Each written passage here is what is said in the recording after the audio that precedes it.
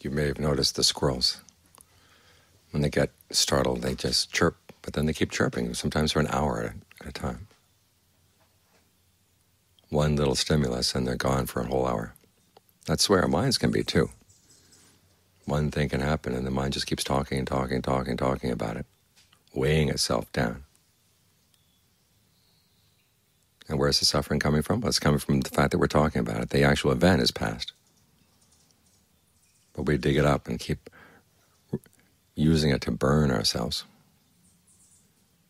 So it's important that you realize when the mind is suffering, where the suffering is coming from. It's not coming from things outside as much as it's coming from things inside, the mind's own chatter.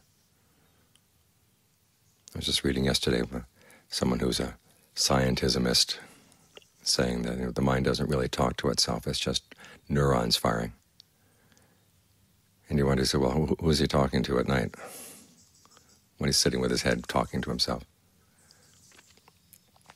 The mind is always talking. Whether scientists can find the electrons that are doing this or not, that's not the issue. The fact is that you're creating suffering for yourself. You know for sure. What they don't know, that's up to them. But you know that you're suffering, and you can do something about it. You can learn how not to add that extra suffering on top. The Buddha's images of someone being shot by an arrow and then shooting himself with another arrow, although we don't shoot ourselves with just one arrow, it's many arrows. They keep coming back and coming back, and of course when you've got an arrow in you already and then you try to shoot yourself with another arrow, that makes the first arrow worse. So we just keep creating more and more trouble for ourselves. So one of the things we have to learn how to do is how to change the conversation in the mind. That's what when the Buddha talks about verbal fabrication, directed thought and evaluation. That's how we talk to ourselves. We direct our thoughts to something and then we evaluate it, good, bad, whatever.